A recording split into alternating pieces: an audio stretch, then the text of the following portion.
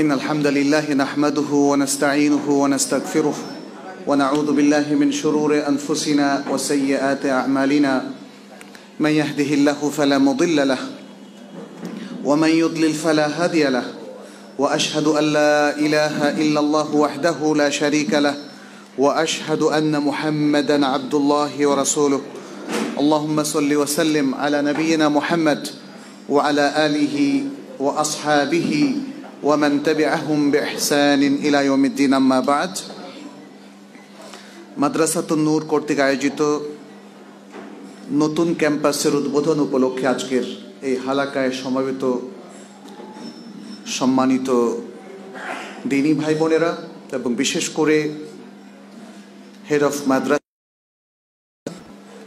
সহ বিভিন্ন পর্যায়ের দায়িত্বশীল শিক্ষক এবং সম্মানিত সুধী আর ছাত্রছাত্রীরা, আল্লাহ শুকরিয়া আদায় করছি যে আজকের এই জুমাবারের সালাতুল জুমার পরে আমাদেরকে বসার তৌফিক দিয়েছেন, আলহামদুলিল্লাহ। প্যারেন্টিংকে আরবিতে বলা হয় তারবিয়াতুল আউলাদ, এই শব্দটাও ইউজ হয়, কারণ প্যারেন্টিংয়ের মূল উদ্দেশ্য হচ্ছে আসলে সন্তান সন্ততির লালন পালন। সুতরাং এর জন্য সাধারণত আমাদের মাশায়েখরা এবং ওলামায়ে কেরাম যে শব্দটি ইউজ করেছেন সেটি হচ্ছে তারবিয়াতুল আউলাদ। আজকে আমরা দেখার চেষ্টা করব ইনশাআল্লাহ যে সন্তানের লালন পালন বা সন্তানদেরকে গড়ে তোলার কি পদ্ধতি ইসলাম আমাদেরকে বা ম্যাথের ব্যাপারে এবং আরও বিশেষ কিছু আয়াতের মাধ্যমে আল্লাহ তাআলা যে মেথডটা দিয়েছেন আমরা সেটা আপনাদের সাথে শেয়ার করব। বিশেষ করে সন্তান সন্ততির লালন পালনের গুরুত্ব কতটুকু এবং তার অনুপস্থিতিতে কি বিপর্যয়টা মুসলিম সমাজে ঘটে দিয়ে আল্লাহর খালেস বান্দা দাঈল আল্লাহ গড়ে তোলার ক্ষেত্রে আমাদের কি করণীয় এবং কিভাবে সমাজকে আরও সুন্দর এবং দেশকে আরও সুন্দর, মুসলিম কমিউনিটিকে আরও সুন্দর করতে পারবো, সেই বিষয়গুলি আমি আজকে আলোচনা করবো ইনশাআল্লাহ। আমরা আসলে এমন এক সময় অবস্থান করছি যখন চারিদিকে নানা ফিতনা, আমরা যা খুঁজি, আমরা যা চাই সেটা সহজসাধ্য নয়। অন্যদিকে বিপুল পরিমাণ তথ্য প্রবাহের মাধ্যমে এবং ডিজিটাল টেকনোলজির কারণে আমরা এবং আমাদের সন্তানরা খুবই ভালনারেবল একটা অবস্থানে চলে এসেছি, ঝুঁকির মধ্যে পড়ে গিয়েছি। তথ্য প্রবাহ আমাদের সবাইকে কম বেশি প্রভাবিত করছে এবং ডিজিটাল যে সমস্ত স্কোপগুলো তৈরি হয়েছে, ইউটিউব, তারপরে ফেসবুক, সোশ্যাল নেটওয়ার্কিং, এগুলোর সাথে আমরা দেখতে পাচ্ছি সন্তানদেরকে মানুষ করা আরও অনেক চ্যালেঞ্জিং হয়ে গেছে। সন্তানদেরকে মনের মতো গড়ে তোলা আগের তুলনায় অনেক বেশি কঠিন হয়ে গেছে। ফলে আজকে প্রেক্ষাপটে প্যারেন্টিং কিংবা তারবিয়াতুল আউলাদের মতো বিষয় আলোচনা অন্য যে কোনো সময়ের চেয়ে অনেক বেশি গুরুত্বপূর্ণ এবং এ বিষয়ে সচেতন হওয়া আগের যে কোনো সময় সচেতন হওয়ার চেয়ে অনেক বেশি দরকার এবং প্রয়োজনীয় হয়ে দেখা দিয়েছে। তো আমি মাদ্রাসাতুন নূরকে এবং এই মাদ্রাসার কর্তৃপক্ষকে ধন্যবাদ জানাই যে এমনই একটি অতীব গুরুত্বপূর্ণ বিষয় তারা নিয়ে এসেছেন আজকের উদ্বোধনী দিনে, যেটা আসলে আমাদের সবার জন্যই প্রয়োজন। আমরা যারা অভিভাবক হিসাবে আজকে এখানে উপস্থিত হয়েছি অথবা সুধী হিসাবে উপস্থিত হয়েছেন, কম বেশি সবারই এ বিষয়ে যথেষ্ট সচেতনতা এবং জ্ঞানের প্রয়োজন রয়েছে। তারবিয়া এই শব্দটি রব্বা ইউরব্বি থেকে এসছে। আমরা মুরব্বি শব্দটা বলি, বাংলায় মুরব্বি খুবই পরিচিত একটা শব্দ। মুরব্বি অর্থাৎ যিনি তারবিয়া প্রদান করেন। তারবিয়া শব্দের আরেকটা অর্থ হচ্ছে আসলে শিক্ষাদান করা অথবা প্রশিক্ষণ দেওয়া, দুটোই আসে। সাধারণত হাতে কলমে শিক্ষাটাই হচ্ছে তারবিয়া, যেটা মা বাবা করেন এবং শিক্ষকরা করেন। মানে শিক্ষকরা তো শুধু তথ্য দিয়ে ক্ষান্ত নন, তারা আসলে বাচ্চার সব কিছু করে তোলেন এবং মা বাবাও সেটা করে। একটা বাচ্চাকে তারবিয়াত দেওয়া অর্থ হচ্ছে তাকে যেমন নলেজটা আমরা দেই, সাথে সাথে তাকে সুন্দর আচার আচরণ শেখানো, সত্যবাদিতা, সৎ হওয়া, জীবনে কি করে ভালো মানুষ হতে হয় সেই জিনিসগুলো আমরা শেখাই, এবং আমাদের শিক্ষা প্রতিষ্ঠানও তাই করে। অতএব তারবিয়া হচ্ছে একটা কম্প্রিহেন্সিভ টার্ম বা পরিভাষা। আরেকটা টার্ম আছে, সেটি হচ্ছে তালিম। এই শব্দটা আমাদের কাছে পরিচিত। তালিম এলেম থেকে এসেছে। এলেম মানে নলেজ, এলেম মানে শিক্ষা, আর তালিম মানে শেখানো। তালিম এবং তারবিয়াত এ দুটো শব্দ পাশাপাশি ব্যবহৃত হয় এবং অর্থ হচ্ছে শিক্ষাদান করা। কিন্তু তালিম হচ্ছে আসলে পুঁথিগত শিক্ষা বা থিওরিটিক্যাল শিক্ষা, আর তারবিয়া হচ্ছে প্র্যাকটিক্যাল শিক্ষা। আর ইসলাম দুটোকেই প্রাধান্য দেয়, কারণ ইসলামের বুনিয়াদ হচ্ছে এলেমের উপরে। ইসলামের বুনিয়াদ হলো এলেম মানে জ্ঞান এবং বিশুদ্ধ তথ্যের উপরে। ইসলাম পুরোটাই হচ্ছে এলেম বেসড। এলেমের অর্থ এখানে নলেজ, এলেমের অর্থ কখনো সায়েন্সও হয়, কিন্তু সেটা তো থিওরি।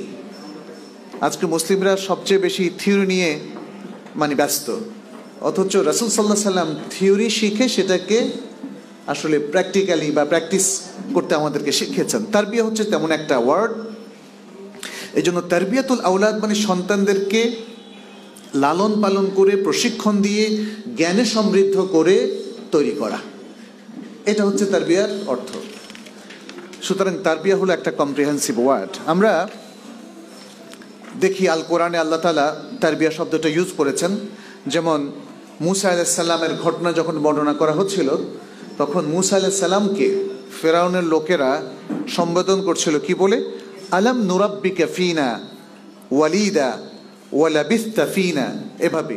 অর্থাৎ তোমাকে কি আমরা ছোট সময় বড় করি নাই? যখন মূসা আলাইহিস সালাম বড় হয়ে দিনে দাওয়াত নিয়ে আসলেন ফেরাউনের কাছে, তখন তারা তো বুঝলেন যে এ তো সেই মূসা যাকে ফেরাউনের গৃহে লালন পালন করা হয়েছে। আরে তুমি আবার কি তথ্য নিয়ে এসেছো?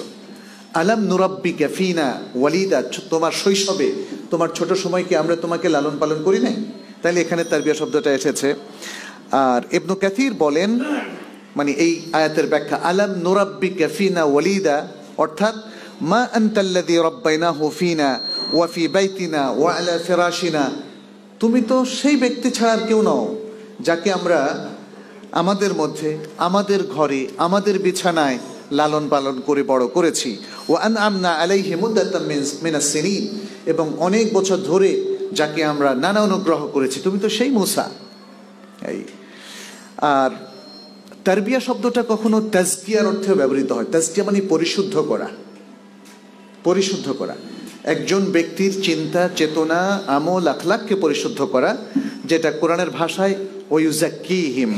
যেমন আল্লাহ তাআলা বলেছেন সূরা আল বাকারার মধ্যে, কামা আরসালনা ফীকুম রাসূলাম মিনকুম ইয়াতলু আলাইকুম আয়াতিনা ওয়ুজাক্কিকুম ওয়ুআল্লিমুকুমুল কিতাবা ওয়াল হিকমাতা ওয়ুআল্লিমুকুম মা লাম তাকুনু তা'লামুন। অর্থাৎ যেভাবে তোমাদের মধ্যে একজন রাসূল প্রেরণ করেছিলাম, যিনি তোমাদের উপর আমার আয়াতগুলোকে, অর্থাৎ আল্লাহর আয়াতগুলোকে তেলাওয়াত করবেন এবং তোমাদেরকে পরিশুদ্ধ করবেন। ওয়ুজাক্কিকুম আই ওয়ুরাব্বিকুম, তোমাদেরকে গড়ে তুলবেন। এখানে তারবিয়া মানে হচ্ছে শুধু লালন পালন নয়, বরং মানুষের মতো মানুষ হিসাবে গড়ে তোলা, পরিশুদ্ধ মানুষ হিসাবে। এবং তোমাদেরকে আল কিতাব তথা আল কোরআন এবং আল হিকমা তথা আস সুন্নাহ শেখাবেন, এবং তোমাদেরকে এমন কিছু শেখাবেন যা তোমরা জানতে না। এ ছিল নবিয়ানা কাজ। তাহলে এখানে ইউজাক্কিকুম মানে হচ্ছে ইউরাব্বিকুম, তারবিয়া। তাহলে তারবিয়া কিন্তু নবী সাল্লাল্লাহু আলাইহি সাল্লামের একটা কাজ, এই আয়াত থেকে আমরা বুঝলাম। পরিভাষায় তারবিয়া কাকে বলা হয়? তারবিয়া নিয়ে আসলে এক একজন এক এক রকম চিন্তা ভাবনা করেন। এই সমাজের বিভিন্ন বিদগ্ধ মানুষ দেখবেন যে যেভাবে মানে বুঝে, তার বুঝ অনুযায়ী সে তারবিয়াকে সংজ্ঞায়িত করে। প্যারেন্টিং কিংবা সন্তান লালন পালনের বিষয়কে সেভাবে ফুটিয়ে তোলে।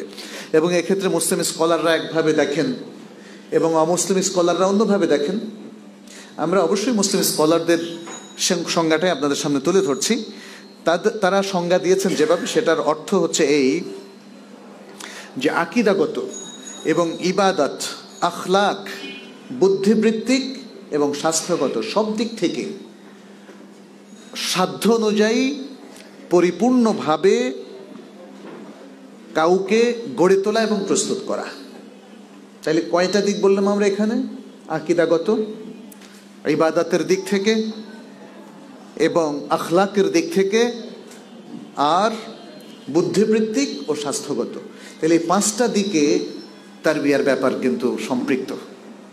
তার প্রথম ঠিক করতে হবে কি? আকীদা। দ্বিতীয় হচ্ছে ইবাদত, যেটা রাসূল সাল্লাল্লাহু আলাইহি ওয়াসাল্লাম নিজেও শিখিয়েছেন, যে তোমাদের সন্তানরা 7 বছর বয়সে পৌঁছলেই তাকে সালাতের নির্দেশ দাও, আর 10 বছর হলে তাকে প্রেশারাইজ করো। প্রহার করো বলতে এখানে প্রেশার দেওয়া বোঝানো হচ্ছে। আচ্ছা, দ্বিতীয় হচ্ছে কি? তৃতীয় হলো ইবাদত, আখলাক। আখলাক যেটার আজকে বড়ই অভাব। সততা, সৌন্দর্য, সুন্দর আচরণ, মুরব্বীদের সাথে শ্রদ্ধামূলক আচরণ, ছোটদের সাথে স্নেহমূলক আচরণ, আর অন্য সবার সাথে সুন্দর আচরণ করা ইত্যাদি, এটা হচ্ছে আখলাক। আখলাকের মধ্যে আর অনেকগুলো আছে বিষয়, যেমন বিনয়, যেমন ভালো কথা বলা, অশ্রাব্য ভাষায় কথা না বলা, গালিগালাজ না করা, সুন্দর শালীন পোশাক পরা, শালীনভাবে চলা, এসব কিছু আখলাকের মধ্যে গণ্য। এরপরে হচ্ছে আকল। আকল মানে তার বুদ্ধিবৃত্তিটাকে, তার ইন্টেলেকচুয়াল লেভেলটাকে ধীরে ধীরে আরো সমৃদ্ধ করা, যাতে তার বুঝটা বাড়ে। আমাদের এখানে বুঝ কিন্তু বাড়ছে না, জাগতিক বুঝ আসল বুঝ নয়। যে স্রষ্টাকে ইগনোর করে, যে দিনকে উপেক্ষা করে, তাহলে তার বুঝ বাড়লো কোথায়? সুতরাং এখানে ইসলাম মানে টোটাল একটা ইন্টেলেকচুয়াল ডেভেলপমেন্টটাকে বোঝাচ্ছে। সে দুনিয়াও বুঝবে, আখিরাতও বুঝবে। সে আখিরাতের জন্য দুনিয়াকে কমপ্লিটলি তরক করবে না, এবং দুনিয়ার জন্য আখিরাতকে কখনো তরক করবে না। এটা হচ্ছে মানে কমপ্লিট ডেভেলপমেন্ট বলতে যেটা বোঝা। আর একটা হচ্ছে সেহাত, সে স্বাস্থ্য বিষয়ক ভাবেও সচেতন হবে। একজন সচেতন মুসলিম অথবা ইসলামী তারবিয়ত কিন্তু এটাও দাবি করে, কিন্তু আমাদের অনেক ইসলামী ব্যক্তিত্ব দেখা যায় নিজের ব্যাপারে গাফেল।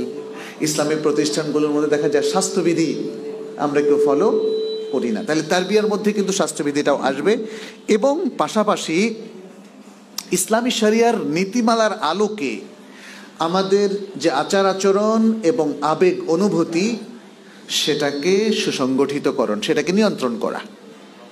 কিসের আলোকে? ইসলামী শরিয়ার নীতির আলোকে আমাদের যে আচার আচরণ এবং আবেগ, তাকে নিয়ন্ত্রণ করা, এবং শরিয়াতে যে সমস্ত পদ্ধতি গ্রহণযোগ্য, সে পদ্ধতির আলোকেই জেনারেশনকে গড়ে তোলা।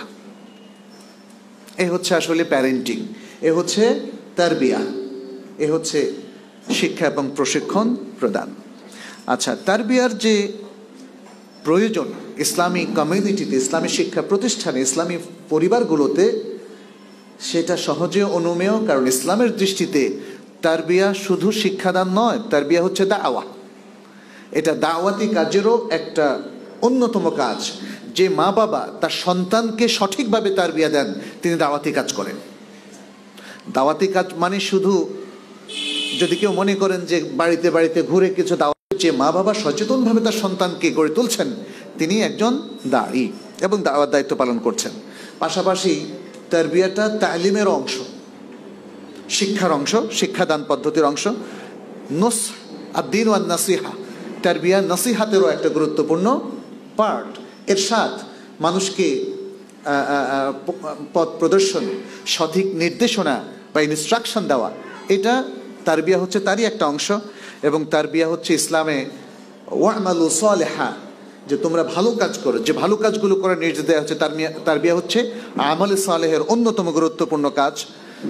তারবিয়ার মাধ্যমেই আমাদের সন্তানরা অথবা আমরা নিজেরাও সত্যিকারের রোল মডেল খুঁজে নেওয়ার মতো সক্ষমতা অর্জন করব।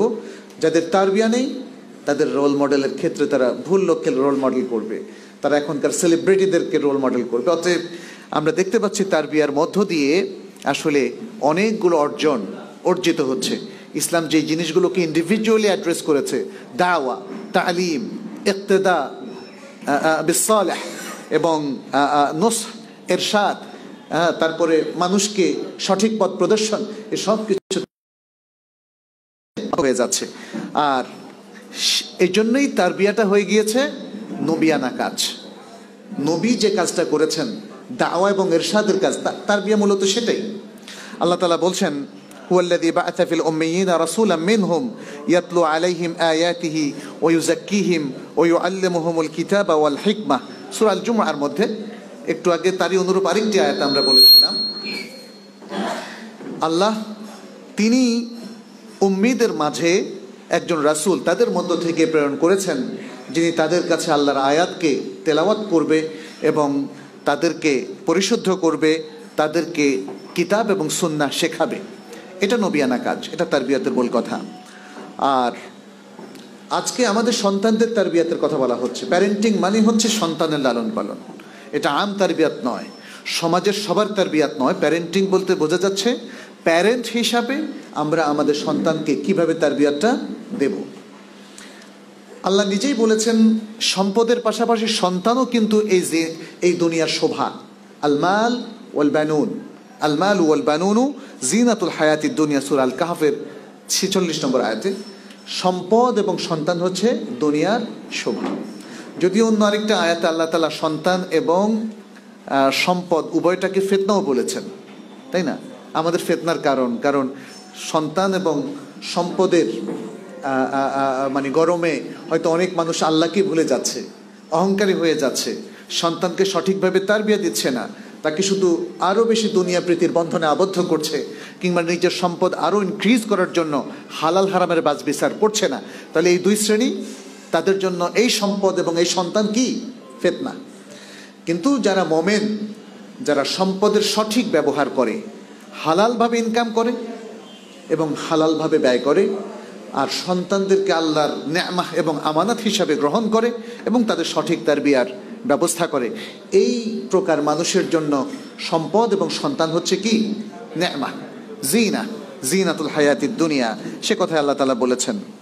সুতরাং আজকে যখন সন্তানদের লালন পালনের বিষয়টা আমাদের সামনে উপস্থাপন করা হয়, আমাদের শুরুতেই এই বিষয়টা একটু মাথায় নিতে হবে যে এই সন্তানরা আমাদের কাছে আমানা। এই সন্তানদের ব্যাপারে আমরা কি করেছি সেটা কিয়ামতের দিন আল্লাহ তাআলা প্রত্যেক বাবা এবং মাকে আলাদা আলাদা করে জিজ্ঞেস করবেন। সে কথাটি বুখারী মুসলিমের হাদিসে, সেই বিখ্যাত হাদিসটিতে এসেছে এভাবে, আলা কুল্লুকুম রাইন ওয়া কুল্লুকুম মাসউলুন আন রাইয়াতি। জেনে নাও, জেনে রাখো, সাবধান, তোমরা প্রত্যেকে দায়িত্বশীল এবং তোমাদের প্রত্যেককেই তার দায়িত্ব সম্পর্কে জিজ্ঞাসাবাদ করা হবে। ওয়ার রাজুলু রাইন ফি আহলিহি, আর ব্যক্তি পুরুষ সে তার আহালের ব্যাপারে দায়িত্বশীল। আহাল কারা? আহাল তার স্ত্রী এবং তার সন্তান সন্ততি সকলেই। আহাল মানে পরিবার পরিজন। ব্যক্তি তার পরিবার পরিজনের ব্যাপারে দায়িত্বশীল। ওহুয়া মাসউলুন আন রাইয়াতিহি, তাকে তার এই অধীনস্থ ব্যক্তিদের সম্পর্কে জিজ্ঞাসাবাদ করা হবে। ওয়াল মারআতু রাইয়াতুন ফি বাইতি যাওজিহা, আর নারী দায়িত্বশীলা ফি বাইতি যাওজিহা, কোন কোন রাওয়ায়াতে এসছে ও ওয়ালাদি, অর্থাৎ সে তার স্বামীর ঘরের দায়িত্বশীল এবং স্বামীর সন্তানেরও দায়িত্বশীল।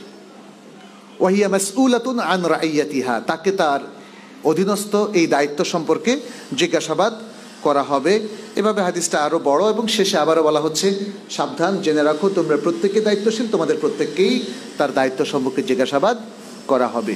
সুতরাং আজকের যে প্যারেন্টিং নিয়ে আমরা আলোচনা করছি, আমাদের ইসলামী শরিয়া এটাকে শুধুমাত্র জাগতিক উন্নয়নের একটা চ্যাপ্টার হিসাবে বা বিষয় হিসাবে দেখছে না।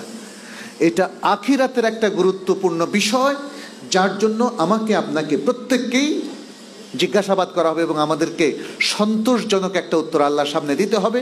তা না হলে আমরা প্রত্যেকে আল্লাহর কাছে আটকে যাব। আল্লাহ আমাদের সকলকেই সুন্দরভাবে দায়িত্ব পালন করে উত্তরণ হওয়ার তৌফিক দান করুন, আমিন। আর মহান আল্লাহ রাব্বুল আলামিন এই দায়িত্বটাকে এভাবে চিহ্নিত করেছেন, বলেছেন ওয়াল্লাযীনা আমানু ওয়াত্তাবাআতহুম যুররিয়াতুহুম বিঈমানিন, আর যারা ঈমান পোষণ করেছে, ঈমান এনেছে, আর তাদের সন্তানেরা ঈমান সহকারে তাদের অনুসরণ করেছে, আলহাকনা বিহিম যুররিয়াতাহুম, তাদের সাথে তাদের সন্তানদেরকে আমরা মিলন ঘটিয়ে দিব। এটা আখিরাতের কথা বলা হচ্ছে। আলহামদুলিল্লাহ, আপনি যদি ভালো কাজ করে জান্নাতে যেতে পারেন এবং আপনার সন্তানদেরকে ঈমানি তারবিয়ত দিয়ে তাদেরকে গড়ে তুলতে পারেন, তাহলে এ হচ্ছে আখিরাতে আপনাদের জন্য খুশখবরি যে আপনাদের সন্তানরা আখিরাতে আপনাদের সাথে দেখা সাক্ষাৎ করার সুযোগ পাবে। আলহামদুলিল্লাহ। এরপর আল্লাহ তাআলা বলছেন ওয়ামা আলাতনাহুম মিন আমালিহিম মিন শাই, আর আমি তাদের কোনো কাজকে মানে কম করব না, এখানে কোনো ঘাটতি হতে দেব না। তার মানে হচ্ছে তারবিয়ার মাধ্যমে এখানে আরেকটা ইঙ্গিত আছে যে সন্তানকে সুসন্তান হিসাবে গঠন করলে সে যত ভালো কাজ করবে তার সওয়াব আপনিও পাবেন এবং আপনার মর্যাদা আরও বাড়তে থাকবে, যেহেতু সওয়াব যুক্ত হতে থাকবে। আর সুসন্তানই তো মা বাবার জন্য দোয়া করে, যেটা রাসূল সাল্লাল্লাহু আলাইহি ওয়াসাল্লাম বলছেন ওয়া ওয়ালাদুন সালিহুন ইয়াদউ লাহু, নেক সন্তান যে মা বাবার জন্য দোয়া করে। তাহলে যে সন্তান নেক নয়, যে সন্তান সালাত পড়ে না, তার দোয়া কি কবুল হবে? যদিও সে একদল মৌলভী সাহেবকে ডেকে নিয়ে কোরআনখানি করে, বাসার মধ্যে মিলাদ মাহফিল করে, তারপরে কি করে তারা সওয়াব বক্স করে, হ্যাঁ সওয়াব পাঠায়। এইটা আসলে ইসলামের কোনো পদ্ধতি নয়। ইসলামের স্বীকৃত পদ্ধতিতেই আপনার কাজগুলো করতে হবে, অথবা আপনার সন্তানদেরকে করতে হবে এবং সেই শিক্ষায় তাদেরকে দিতে হবে। অন্যথায় আসলে সেই সন্তানের দোয়াও আপনার কোনো কাজে আসবে না এবং সেই সন্তান আপনার জন্য আখিরাতে কোনো মাল মশলা, কোনো সওয়াব পাঠাতে পারবে না। ইমাম গাজালির একটা কথা কোট করছি। ইমাম গাজালির জীবনে বিভিন্ন স্তর এসেছে। কখনো তিনি ইলমুল কালাম নিয়ে চর্চা করেছেন, কখনো তাকে দেখেছি আমরা ইসলামী শরিয়াতের একজন মহান ইমাম হিসাবে, কখনো ফিকহের ইমাম, কখনো উসুল ফিকহের ইমাম, আবার কখনো তিনি ফালসাফা নিয়ে বা দর্শন নিয়ে কথা বলেছেন। তার মধ্যে অন্য আর যে কোনো স্কলারের মতো সঠিক তথ্য প্রবাহ ছিল, আবার অনেক ভুলও ছিল। কিন্তু পরিশেষে জীবনের ভুলগুলো থেকে যে ভুলগুলো তিনি করেছেন, তিনি তওবা করেছেন, এটাই তার কাছ থেকে স্বীকৃত সত্য। আমাদের একজন ওস্তাদ ছিলেন শায়েখ প্রফেসর ডক্টর হামজা জোহাইর হাফেজ, তিনি আমাদেরকে ইমাম গাজালির একটা বিখ্যাত বই পড়াতেন, আল মুস্তাসফা ফি উসুলিল ফিকহ। আল মুস্তাসফা ফি উসুলিল ফিকহ, উসুল ফিকহের খুব বিখ্যাত একটা উম্মাহাতুল কিতাব, খুব ক্লাসিক্যাল একটা বই। তো তিনি সেখানে উল্লেখ করেছেন যে তার গবেষণায় তিনি দেখেছেন যে ইমাম গাজালি ইলমুল কালাম চর্চা সহ আরও যেই কিছু ভুল ত্রুটি তার ছিল সেগুলো থেকে শেষ জীবনে তওবা করেছেন। তার জীবনী যারা লিখেছেন তারা সেটা উল্লেখ করেছেন।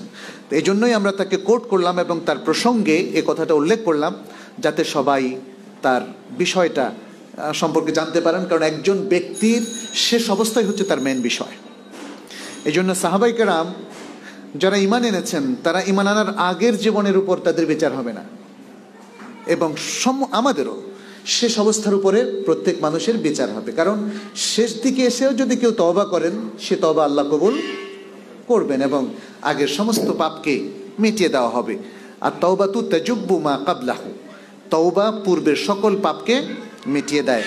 তওবা একটা সিস্টেম ইসলাম আমাদেরকে উপহার দিয়েছে, যেই উপহার বাস্তবায়নের মধ্য দিয়ে আমরা আসলে পাপহীন জীবন যাপন করতে পারি এবং পাপকে বা কলুষতাকে জীবন থেকে মুক্ত করতে পারি। যাই হোক, ইমাম গাজালি বলছেন শিশুরা মা বাবার কাছে আমানত, এবং তার অন্তর, শিশুদের যে অন্তর, সেটি হচ্ছে এমনই একটি পবিত্র এবং উন্নত একটি জৌহর, একটি অলংকার, যা সব ধরনের নকশা এবং সব ধরনের সুরাত থেকে মুক্ত। অর্থাৎ এই কলবের মধ্যে এখন কোনো ধরনের ছবি এখনো আঁকা হয়নি। সব ধরনের সোরা, সব ধরনের ছবি, সব ধরনের কল্পনা থেকে সেটা এখনো মুক্ত। অহুয়া কাবিলুন লিকুল্লি নাকশ, তবে এটা যেহেতু খালি পৃষ্ঠার মতো, সাদা পৃষ্ঠার মতো, যা কিছু ইচ্ছা আঁকতে পারবেন, তাদের অন্তরটাও হচ্ছে সেরকম মুক্ত, উন্মুক্ত। এখানে যে কোনো নকশা আঁকা যাবে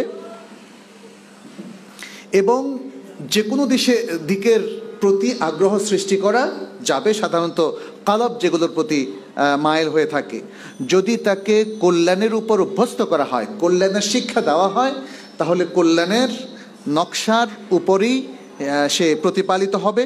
দুনিয়া আখিরাতে সে সুখী হবে, সমৃদ্ধ হবে, সুন্দর জীবনযাপন করবে।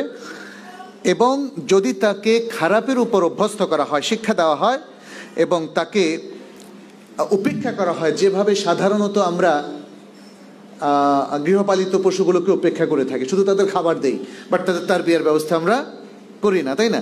ঠিক এই পশুর মতো যাদেরকে আমরা ছেড়ে দেই তাহলে সে দুর্ভাগা হয়ে যাবে এবং সে ধ্বংস হয়ে যাবে এবং মূল্যবোধের স্থলে তার অন্তরের মধ্যে পাপ বোধ তৈরি হবে, পাপের প্রতি আসক্তি তৈরি হবে।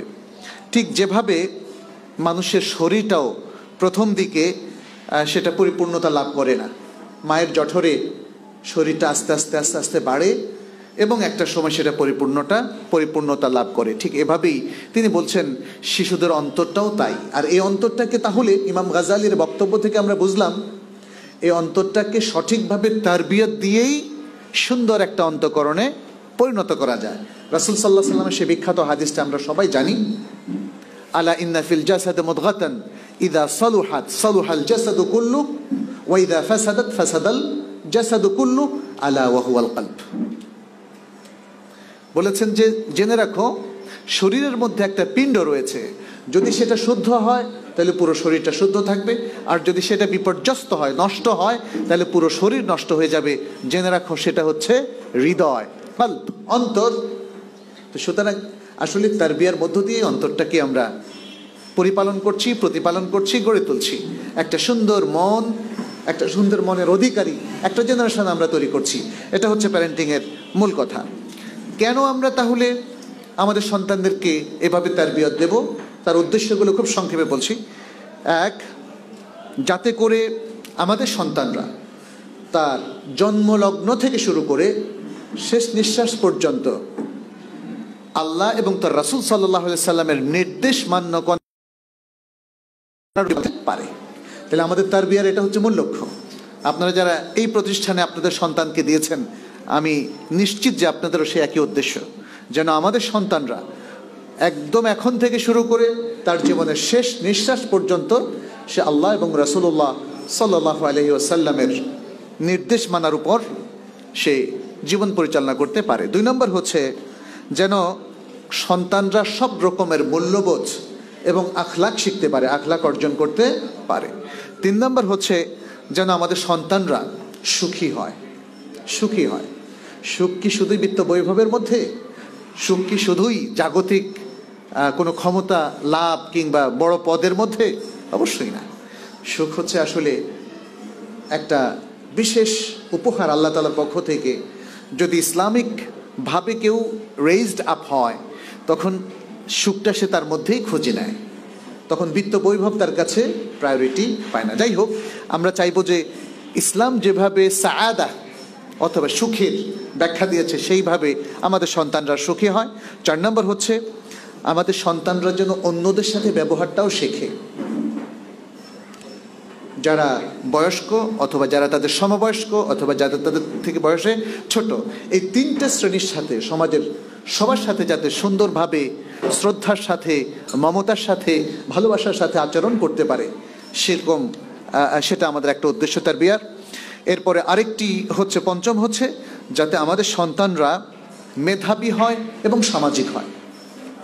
মেধা তো আল্লাহ তাআলা তাদেরকে জন্মগতভাবে দিয়ে দিয়েছেন, বাট এই মেধার যে সঠিক চর্চা সেটা যেন হয়, আর যেন তারা সামাজিক মানুষ হিসাবে গড়ে উঠতে পারে। 6 নম্বর হচ্ছে যেন আমাদের সন্তানরা তারা আত্মতৃপ্ত একজন মানব হিসাবে গড়ে উঠতে পারে, যেটাকে আমরা বলি যে মানে যতটুকু নিয়ামত আল্লাহ তাআলা তাকে দিয়েছেন তার প্রতি সে পরিতৃপ্ত থাকে। কানা বলা হয়, আরবিতে বলা হয় কানা, যেন অতৃপ্তি তার মধ্যে কাজ না করে। কারণ সমাজের অতৃপ্ত বাসনাই কিন্তু আমাদেরকে দুর্নীতির দিকে নিয়ে যায়, অন্যায়ের দিকে নিয়ে যায়, পাপাচারের দিকে নিয়ে যায়। অতএব কানাত এবং আর রাহান নাফসিয়া মানে অন্তরের প্রশান্তি, যেটা ইয়া আইয়ুহাতুন নাফসুল মুতমাইন্নাহ, সেই ইতমিনান যেন তারা লাভ করতে পারে এই তারবিয়াতের মাধ্যমে, সেটাই আমরা তাদেরকে শেখাচ্ছি অথবা সেভাবে তাদেরকে গড়ে তুলছি। যেন আরেকটা উদ্দেশ্য হচ্ছে যেন তারা একজন সাহসী মুসলিম এবং একজন সচেতন মুমিন হিসাবে নিজেদেরকে তৈরি করতে পারে। তাহলে তারবিয়ার উদ্দেশ্য সেটাই, সাহসী মুসলিম, সচেতন মুমিন। তার মানে হচ্ছে সে যেন সবসময় ভাবে যে আমি মুসলিম, কখনো যেন তার মধ্যে মুসলিম হওয়ার কারণে ইনফেরিয়রিটি কমপ্লেক্সটা না আসে। এটা আমাদের অনেকের মধ্যে কিন্তু কাজ করে। অনেক মাদ্রাসার ছাত্র দেখা যায় সে মাদ্রাসার পরিচয়টা দিতে চায় না। মানে এটা কেন? এটা একটা ইনফ্যারিয়রিটি সে সমাজ থেকে শিখেছে। সমাজ যখনই কাউকে ইনফ্যারিয়র ভাবে তখন ওই লোকদের মধ্যে, ওই প্রজন্মের মধ্যে একটা ইনফ্যারিয়রিটি কমপ্লেক্স তৈরি হয়। কিন্তু আমরা শেখাবো যে না, মুসলিম হয়ে তুমি ঠকনি, ইসলামী শিক্ষা তোমাকে অনেক বড় করেছে, তোমাকে ছোট কখনো করেনি এবং করবে না। ঠিক তেমনি আমরা আমাদের সন্তানদেরকে শেখাবো যে ঈমানটা আমাদের মহাসম্পদ, পৃথিবীর সবচেয়ে বড় সম্পদ হচ্ছে কি? ঈমান। ব্যাস, এটাই হচ্ছে ব্যাপার। তাহলে এই কয়েকটা লক্ষ্য, পাশাপাশি আরও অনেক লক্ষ্য থাকতে পারে, কিন্তু এগুলো হচ্ছে মেইন লক্ষ্য। আচ্ছা, এই লক্ষ্যের দিকে আল্লাহ তাআলা ইঙ্গিত করেছেন। এই কয়েকটা যে 6টা না 7টা আমরা উল্লেখ করলাম, এই লক্ষ্যের দিকে আল্লাহ ইঙ্গিত করেছেন যখন তিনি সূরা আল ফুরকানের 74 নম্বর আয়াতে বলেছেন, ওয়াল্লাযীনা ইয়াকুলুনা রব্বানা হাব লানা মিন আজওয়াজিনা ওয়া যুররিয়াতিনা কুররাতা আ'য়ুনিন ওয়াজআলনা লিল মুত্তাকিনা ইমামা। যারা বলে, হে আমাদের রব, আমাদেরকে দান করো এমন স্ত্রী অথবা এমন স্পাউস এবং সন্তান যারা হবে আমাদের নয়নের মণি। নয়ন, যাদের দেখলে আমাদের নয়ন জোড়াবে। স্ত্রীকে দেখলে স্বামীর নয়ন জোড়াবে, স্বামীকে দেখলে স্ত্রীর নয়ন জোড়াবে, আর সন্তানদেরকে দেখলে বাবা মা উভয়ের নয়ন জোড়াবে। নয়ন কখন জোড়ায়? আগের শর্তগুলো পূরণ হলেই নয়ন জোড়াবে। সন্তানরা যদি ভালো রেজাল্ট না করে, সন্তানরা যদি সৎ না হয়, সন্তানরা যদি সঠিক পথে না চলে, এবং মুসলিম সন্তানরা যদি সালাত না পড়ে, কোরআন না পড়ে, তাহলে কি মুসলিম প্যারেন্টসদের চোখ জোড়াবে? অবশ্যই না। সুতরাং আমরা এই আয়াতের মধ্যে সেই ইঙ্গিত পেলাম। আর আমরা এই জন্য দেখি আজকে আমাদের সমাজে আমাদের অনেক প্যারেন্টসরা সঠিক তারবিয়া দিচ্ছেন না, প্যারেন্টিংয়ের সঠিক দায়িত্ব তারা পালন করছেন না, এবং তারা সন্তানদেরকে উপেক্ষা করছেন জাগতিক ব্যস্ততার কারণে, চাকরিগত ব্যস্ততার কারণে, অথবা তাদের হয়তো নিজের জীবন নিয়ে, নিজের এনজয়মেন্ট নিয়ে তিনি ব্যস্ত, নিজের ব্যস্ততা নিয়ে তিনি ব্যস্ত। সেই সমস্ত কারণে সন্তানকে যতটা মনোযোগ দেওয়ার দরকার, যতটা সময় দেওয়া দরকার, ততটা দিচ্ছি না। অনেক সময় দেখা যায় শুধু বাবা দিচ্ছেন না, অনেক সময় দেখা যায় বাবা মা কেউই দিচ্ছেন না। তার ফলে কি হচ্ছে? তারবিয়াতের ক্ষেত্রে এবং প্যারেন্টিংয়ের ক্ষেত্রে এই ত্রুটির কারণে দেখা যাচ্ছে সন্তান বকে যাচ্ছে, সন্তান সুসন্তান হিসেবে গড়ে উঠছে না, সন্তান সালাত শিখছে না, কোরআন তেলাওয়াত পারে না এবং কোরআন বুঝে না, সন্তান বাবা মাকেও ইগনোর করে, বাবা মায়ের কথা শুনে না, সন্তান গুরুজনদেরকে মান্য করে না, সন্তান ঠিকমতো পড়াশোনা করে না, ঠিকমতো তার শিক্ষা প্রতিষ্ঠানের পড়া রেডি করে না। এরকম আরও হাজারো জিনিস আছে। আর যদি আরও দুর্ভাগ্য হয় তাহলে তো বলার ব্যাপার বাহুল্য যে সন্তান অনেক সময় দেখা যায় কারো কারো সন্তান সে খুনি পর্যন্ত হয়ে যায়, যেভাবে আবরারের খুনিদেরকে আমরা দেখলাম। ইন্না লিল্লাহি ওয়া ইন্না ইলাইহি রাজিউন। যারা আজকে তাদের সাথীদেরকে এভাবে আঘাত করেছে এবং খুন করেছে, তাদের বাবা মাওরাও তো আসলে এটা চাননি, চেয়েছেন। এমনকি আমার বিশ্বাস এরা এক সপ্তাহ আগেও হয়তো এমন কোনো প্ল্যান করেনি। তাহলে কেন এটা হলো? কেন আজকে শুধু আবরারের বাবা মা নয়, বরং এই 26 বা 27 জন সন্তানের বাবা মা প্রত্যেকের চোখের পানি পড়েছে না? পুরো দেশ কেঁদেছে, পুরো দেশকে এর যে ক্ষতি সেটাকে বহন করতে হলো। এটা হলো সুউত তারবিয়া। এটাকে বলা হয় সুউত তারবিয়া, খারাপ তারবিয়া, সঠিক তারবিয়া না দেওয়ার কারণে আজকে এটা হয়েছে। আমরা আলহামদুলিল্লাহ কোনো শিক্ষা, মুসলিম শিক্ষা প্রতিষ্ঠানে, মুসলিম বলতে আমি ইসলামী শিক্ষা প্রতিষ্ঠানগুলোর কথা বলছি, বাংলাদেশে 50,000-এর উপরে মাদ্রাসা আছে, কিন্তু কোনো প্রতিষ্ঠানে সাথীকে এভাবে শিক্ষা প্রতিষ্ঠানের অভ্যন্তরে অথবা হোস্টেলে হত্যা করার বিষয় আমরা লক্ষ্য করিনি। আলহামদুলিল্লাহ, এটা ইসলামী শিক্ষার সুফল, ইসলামী তারবিয়াতের সুফল। ইসলাম কখনো এটাকে অ্যালাউ করে না। অতএব আমাদেরকে ইসলামী তারবিয়াতের গুরুত্ব বুঝতে হবে, এবং এটা শুধু আঙ্গুল দিয়ে দেখা। আবরারের ঘটনাটা আমি এখানে রেফারেন্স হিসেবে উল্লেখ করলাম আঙ্গুল দিয়ে দেখানোর জন্যে, যে সঠিক তারবিয়াত যদি এই মুসলিম সোসাইটিতেও না থাকে, তাহলে এরকম অনাকাঙ্ক্ষিত বরং ভয়ঙ্কর ঘটনা ঘটেছে অনেক, এবং আরও হয়তো ঘটবে যদি না আমরা সচেতন হই, যদি না আমরা প্যারেন্টসরাও আমাদের দায়িত্ব পালন করি। এ ব্যাপারে আরও বেশ কিছু কথা আছে, আমি সেগুলো বলবো। আমি যেহেতু মাগরিবের আগে শেষ করতে চাই, এই জন্যে হয়তো একটু সংক্ষেপে বিষয়গুলো এখন বর্ণনা করব। আল কোরআন তারবিয়ার বিষয়টা চমৎকারভাবে আমাদের সামনে তুলে ধরেছে। আমরা ইব্রাহিম আলাইহিস সালামের যে তারবিয়াতের বিষয়গুলো দেখি সূরা সফাতের মধ্যে, ইসমাইলকে কিভাবে তিনি তৈরি করেছেন, তাই না, দেখার বিষয়। আজকের কোনো সন্তান খুঁজে বের করা খুবই কঠিন হবে। ইসমাইল যেভাবে তার বাবার কথায় সায় দিয়েছিলেন, সেরকম সন্তান কি আমরা খুঁজে বের করতে পারবো? আর ইসমাইল কি এভাবেই তৈরি হয়েছে? না, বাবা তাকে তারবিয়াত দিয়েছেন, বাবা তাকে তারবিয়াত দিয়েছেন। বাবা নবী, যে কারণে তার তারবিয়াতটা অনেক নিখুঁত হয়েছে। আর আল্লাহ তাকে এমন একটা তারবিয়াতের ব্যবস্থা করে দিয়েছেন যাতে করে তাকেও নবুয়ত দেওয়া যায়। তো সুতরাং এখান থেকে আমাদের শিক্ষা আছে, এটা বলে আমরা ইগনোর করবো না। ওনারা দুজনই নবী, ওনাদের তো ব্যাপারটা তো আমাদের সাধ্যের বাইরে। নবীরাই তো আমাদের রোল মডেল, নাকি?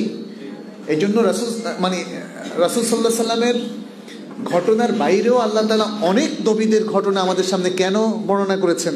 যাতে তাদের থেকে আমরা ইবরত হাসিল করি, যাতে তাদের তারবিয়াত দেখে আমরা তারবিয়াত শিখি। রাসূল সাল্লাল্লাহু আলাইহি সাল্লামের তারবিয়াতই যথেষ্ট, বাট তারপরেও আরও যাদেরকে আল্লাহ তাআলা নবুয়ত দিয়েছেন, রিসালাত দিয়েছেন, তাদের ঘটনা তিনি বর্ণনা করেছেন।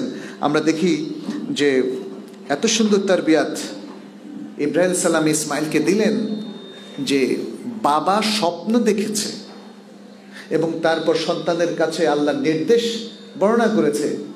সেই সন্তান কি বলছে? যে তোমাকে আমি কুরবানি করবো। সুবহানাল্লাহ, মানে তোমাকে আমি মেরে ফেলবো, আল্লাহ নির্দেশ দিচ্ছেন।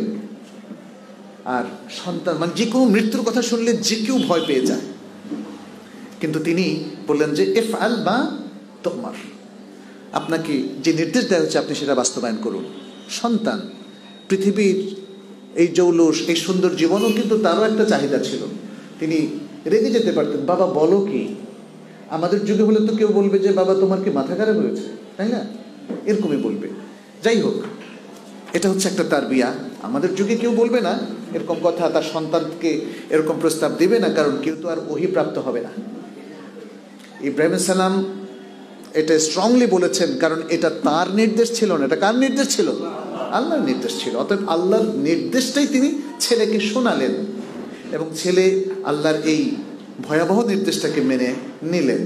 তারবিয়াতের শেখার জায়গাটা সে জায়গায়। আজকে সন্তানকে আপনি বলবেন সে যেন তার শিক্ষা প্রতিষ্ঠানে সবার সাথে সুন্দর আচরণ করে, যেন শিক্ষক থেকে সে শিক্ষা গ্রহণ করে, সে যেন ভালো জিনিসগুলো মেনে চলে, এবং সে যেন তার পিয়ার গ্রুপের সাথে বা স্টুডেন্টদেরকে, কলিগদেরকে সে আঘাত না করে, ইত্যাদি অনেক কিছু। সন্তানদেরকে এভাবে গড়ে তুললেই তো সে প্রতিষ্ঠানের মধ্যে সুন্দর ছাত্র হিসেবে নিজেকে গড়ে তুলতে পারবে। এরপর আমরা দেখি যে ইয়াকুব আলাইহিস সালাম এবং ইউসুফ আলাইহিস সালামের ঘটনা, পুরো পরিবারকে নিয়ে ইউসুফ আলাইহিস সালাম মানে সূরা ইউসুফের মধ্যে বিস্তারিত বর্ণনা এসেছে। এখানে যে জিনিসগুলো আমরা দেখতে পাচ্ছি সেটি হচ্ছে বাবা এবং সন্তানের মধ্যে একটা গুড রিলেশন। ইয়াকুব এবং ইউসুফ, বাবা তো তার সব সন্তানকে চেনেন, আর ইউসুফ এবং ইয়াকুবের মধ্যে একটা আলাদা সম্পর্ক ছিল, যেটা আমরা যেমন কোরআনের আয়াতের মধ্যে দেখি, إذ قال يوسف لأبيه يا أبت إني رأيت 11 كوكبا والشمس والقمر رأيتهم لي ساجدين। বাবার কাছে স্বপ্নের কথা বলছে। তার মানে বাবা এবং সন্তানের মধ্যে একটা ফ্র্যাঙ্ক রিলেশন। আমাদের অনেক সন্তানরা কিন্তু তাদের অনেক কথা আমাদের কাছে বলে না, অর্থাৎ বলার মতো পরিবেশ আমরা তৈরি করি না। হয় আমি খুব ভারী বাবা, অথবা খুব গম্ভীর, অথবা ব্যস্ততার ফাঁকে ওকে বলি যে তোমার কথা আমি পরে শুনবো, বের হয়ে যাচ্ছি কাজে কর্মে, ব্যবসা বাণিজ্যে। ফলে সে 1 দিন 2 দিন 3 দিন যখন বাবাকে কিছুই শোনানো যাচ্ছে না, সে কথা বলা বন্ধ, নিজের কথা নিজেই সে মানে আইসোলেটেড হয়ে যাচ্ছে বাবা মা থেকে। মা অনেক সময় মাও দেখা যাচ্ছে ব্যস্ত গৃহস্থালী কাজে, সন্তানের কথা শোনার সুযোগ নেই। সন্তানও কিন্তু নিজেকে আস্তে আস্তে গুটিয়ে নেয়। কিন্তু এখানে দেখা গেল যে ইউসুফ আলাইহিস সালাম ছোট, তারপরেও তিনি তার সন্তানের তার স্বপ্নের কথা ফ্র্যাঙ্কলি বাবার সাথে শেয়ার করছেন। এরপরে দেখা গেল যে বাবাও তাকে সুন্দর পরামর্শ দিচ্ছেন। তিনি বলছেন কি, ইয়া বুনাইয়া লা তাকসুস রুইয়াকা আলা ইখওয়াতিকা ফায়াকিদু লাকা কাইদা ইন্নাশ শায়তানা লিল ইনসানি আদুউম মুবিন। যে প্রিয় বৎস, তুমি তোমার স্বপ্ন সবার কাছে বলো না, তোমার ভাইদের কাছে বলো না, তাইলে ওরা তোমাকে নিয়ে হয়তো ষড়যন্ত্র করতে পারে। অথবা হ্যাঁ, কারণ শয়তান মানুষের জন্য প্রকাশ্য শত্রু। তাহলে দেখা গেল এই যে আলাপচারিতা, এখানে দেখেন এখানে তারবিয়াতের অনেকগুলো বিষয় আছে। ইউসুফ আলাইহিসসালাম এবং ইয়াকুব আলাইহিসসালাম, ছেলে এবং বাবার মধ্যকার কথোপকথনের মধ্যে তারবিয়াতের অনেকগুলো পয়েন্ট আছে। আজকে সে আলোচনা আমরা করব না, শুধু এতটুকু বলবো যে এখানে দেখা যাচ্ছে যে প্রথমত বাবা এবং সন্তান, মা বাবা এবং সন্তানের একটা উন্নত ফ্র্যাঙ্ক রিলেশন। 2 নম্বর হচ্ছে প্যারেন্ট হিসাবে বাবা এখানে সন্তানকে সতর্ক করছেন ছোটোখাটো সব ব্যাপারে। বাবা তুমি কারো গায়ে হাত বাড়িও না, ক্লাসে মারপিট করো না, এভাবে আদব রক্ষা করবা। এমনকি ইউনিভার্সিটি গোয়িং স্টুডেন্টদেরকেও তো আসলে নাসিহা করা দরকার, এখন বোঝা যাচ্ছে, তাই না? তো ইয়াকুব আলাইহিস সালাম নবী হয়ে ইউসুফ আলাইহিস সালামকে যদি নাসিহা করতে পারেন, আপনি কি নবী? আপনার সন্তান কি নবী? তাহলে আমিও নবী নই, আমার সন্তানও নবী নয়, তাহলে তো আমাদের জন্য ওসিয়ত করা আরও বেশি জরুরি না? আরও বেশি জরুরি। এখান থেকে আমরা আরও যেটা পাই সেটি হচ্ছে সন্তানদের ভবিষ্যৎ বিনির্মাণে এবং সন্তানদের আকাঙ্ক্ষা বাস্তবায়নে তাদেরকে নাসিহা করা, তাদেরকে সঠিক দিক নির্দেশনা দেওয়া। সেই দিক নির্দেশনা ইয়াকুব আলাইহিস সালাম দিয়েছিলেন তার সব সন্তানদেরকে। সেই ঘটনাটা সূরা ইউসুফের মধ্যে বর্ণিত আছে। আরেকটা শিক্ষা আমরা এখানে পাই, সেটি এটা প্যারেন্টিংয়ের জন্য জরুরি, সেটা হলো সব সন্তানদের মধ্যে আদল ইনসাফ কায়েম করা। অনেক সন্তান হয়তো আপনাকে হাত পা টিপে দেয়, ফর এক্সাম্পল বললাম আর কি। আবার অনেক সন্তান বাবার খুব কাছে থাকে, অনেক সন্তান মায়ের খুব কাছে থাকে। হতে পারে, এটা হতেই পারে, সন্তান কারো কাছে মাকে বেশি ভালো লাগে, কারো কাছে বাবাকে বেশি ভালো লাগে। কেউ মায়ের পেছনে বেশি ঘুরঘুর করে, কেউ বাবার পেছনে বেশি ঘুরঘুর করে, কিন্তু আলটিমেটলি সবাই আপনার সন্তান। অতএব সব সন্তানের প্রতি আদল ইনসাফ বজায় রাখতে হবে। একটা সন্তানকে স্পেশাল ফেভার দেওয়া যাবে না। আমাদের গ্রামে গঞ্জে যেটা দেখা যায় যে অনেক সময় বাবারা মেয়েদের চেয়ে ছেলেদেরকে বেশি ফেভার করেন, ছেলেদের পেছনে বেশি খরচ করেন, ছেলেদের পড়াশোনার পেছনে বা অন্য পেছনে। এটা কিন্তু করা যাবে না, ছেলে মেয়েদেরকে সমান সুযোগ দিতে হবে। তারপরে আরেকটা বিষয় হচ্ছে ছেলে মেয়েদেরকে খেলাধুলার ব্যবস্থা করা। এটাও কিন্তু সূরা ইউসুফের মধ্যে এসেছে। সূরা ইউসুফের মধ্যে যেমন বলছেন, ক্বালু ইয়া আবানা মা লাকা লা তা'মান্না আলা ইউসুফ ওয়া ইন্না লাহু লানাসিহুন আরসিলহু মা'ানা গাদান ইয়ারতা ওয়া ইয়ালআব। আমাদের সাথে ইউসুফকে পাঠিয়ে দেন, একসাথে আমাদের সাথে আগামী কালকে খেলবে। তো বাবা সেটা পারমিট করেছিলেন। এটা ঠিক যে খেলতে গিয়ে তারা সেখানে ষড়যন্ত্র করেছে, সেটা তো ভিন্ন প্রসঙ্গ। বাট ইয়াকুব আলাইহিস সালাম তো খেলাটাকে পারমিশন দিয়েছিলেন। তাহলে এটাও তারবিয়াতের একটা বড় পার্ট এখানে পাই। আর লুকমান আলাইহিস সালামের পুরো ঘটনা আমরা বলবো না, শুধু এখানে যে তিনি তার সন্তানকে যে তারবিয়াতি নসিহাতটা দিয়েছিলেন, সেখানে যে প্যারেন্টিংয়ের যে পয়েন্টগুলো আমরা পাই সেটা এখানে শেয়ার করব। একটা হচ্ছে, প্রথমত তিনি বলেছেন, ইয়া বুনাইয়া লা তুশরিক বিল্লাহ, আমার প্রিয় বৎস শিরিক করো না। ইন্না শিরকা লাযুলমুন আযীম, শিরিক হচ্ছে সবচেয়ে বড় যুলম। অতএব আপনি আপনার সন্তানকে সর্বপ্রথম যে তারবিয়াতটা দিবেন সেটা হচ্ছে আকীদাগত তারবিয়াত। তাকে বিশুদ্ধ নির্ভেজাল তাওহীদ ভিত্তিক ঈমান শেখাবেন এবং তাকে শিরক, কুফরি এবং নাস্তিকতার যে কোনো বিষবাষ্প থেকে রক্ষা করবেন। ব্যাস, এটা হচ্ছে তারবিয়াতের ক্ষেত্রে 1 নম্বর প্রায়োরিটি, এবং সেটাই লোকমান তার সন্তানকে প্রথমে দিয়েছেন। দ্বিতীয় হচ্ছে বাবা মায়ের প্রতি তাদের যে দায়বদ্ধতা আছে, বাবা মায়ের প্রতি তাদের যে হক আছে, সেটাও তাকে তাম্বি করবেন, জানাবেন। কারণ এখানে আল্লাহর হকের পরেই দেখেন আসলে এই ওসিয়তটা সেখানে লোকমানের ছিল না, এই ওসিয়তটা ছিল কার? আল্লাহর। যখন বাবা প্যারেন্ট হিসাবে সন্তানকে আল্লাহর হকের প্রতি উদ্বুদ্ধ করলেন, তখন আল্লাহ স্পেশালি এই ওসিয়তের মধ্যে নিজে বাবা মায়ের হকের প্রতি সন্তানকে উদ্বুদ্ধ করলেন। তো সেই জিনিসটাও তাদেরকে জানানো প্রয়োজন। আমাদের অনেক সন্তানরাই জানে না যে বাবা মায়ের প্রতি আসলে একজন মুসলিম হিসেবে আমাদের কি দায়িত্ব, কতটুকু আনুগত্য এখানে নির্দেশ এখানে আছে, অতএব সে বিষয়টাও শেখাতে হবে। 3 নম্বর হচ্ছে আল্লাহ শুকরিয়া আদায়, আনিশকুরলি ওয়ালি ওয়ালিদাইক, এভাবে এখানে এসেছে, তুমি আল্লাহ শুকর করো এবং তোমার বাবা মায়ের শুকর করো। 4 নম্বর হচ্ছে আকীদার আরেকটা বিষয় এবং সাথে আল্লাহকে সার্বক্ষণিকভাবে মনে রাখা, এটা কি বলা হয় মুরাকাবা।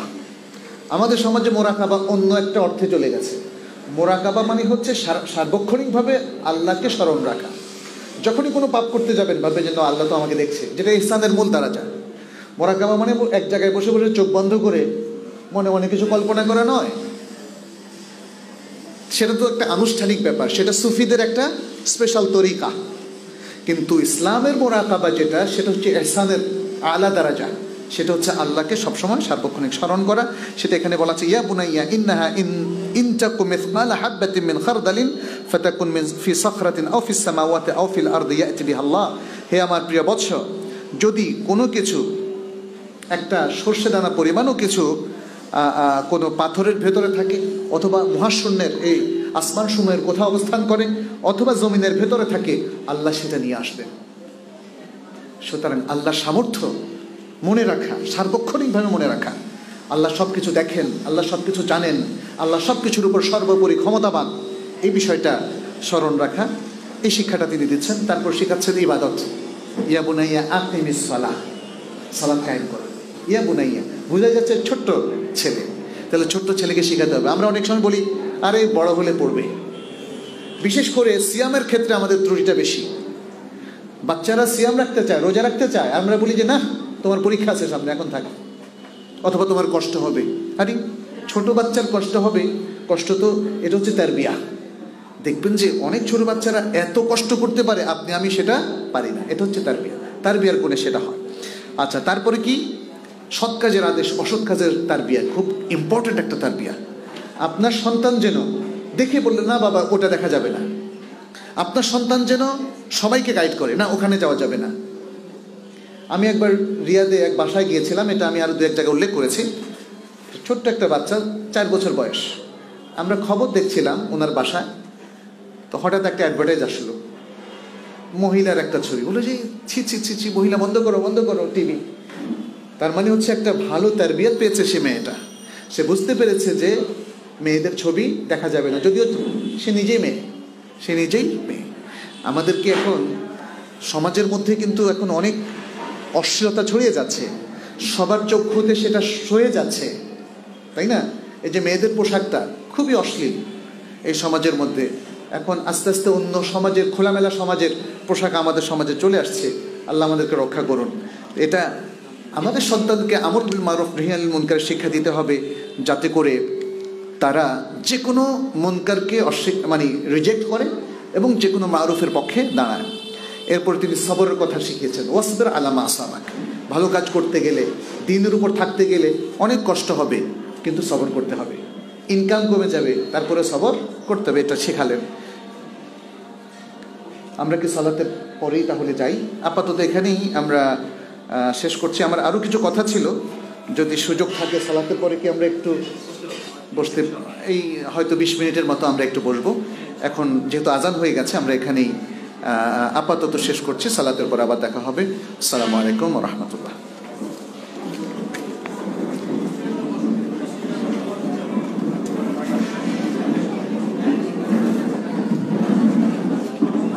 সামনে মসজিদ আছে।